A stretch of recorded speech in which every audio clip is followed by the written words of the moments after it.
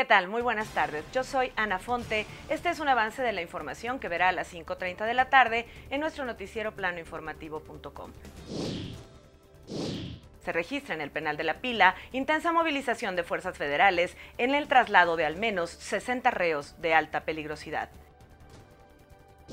El Servicio Meteorológico Nacional pronostica vientos superiores a los 40 kilómetros por hora en San Luis Potosí y 11 estados más del país.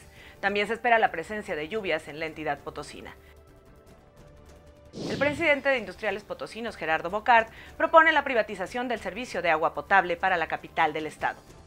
La próxima semana terminarán las molestias por las obras de reposición de drenaje de la calle Manuel José Otón de la colonia San Luis. Las obras en Avenida Universidad evitarán inundaciones.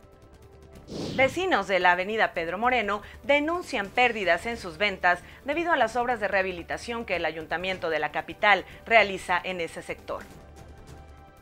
La quinta visitaduría de la Comisión Nacional de los Derechos Humanos en San Luis Potosí reporta el incremento del flujo de migrantes centroamericanos en el estado.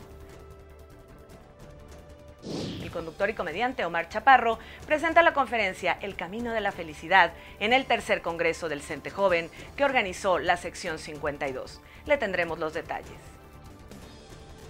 Esta y toda la información que surja desde este momento en nuestro noticiero planoinformativo.com a las 5:30 de la tarde. Lo invito para que visite el portal de planoinformativo.com y tenga la información completa de las noticias locales generadas minuto a minuto. También le invito para que nos siga a través de Twitter en @planoinforma y Facebook Plano Informativo. Yo soy Ana Fonte. Que tenga usted muy buenas tardes.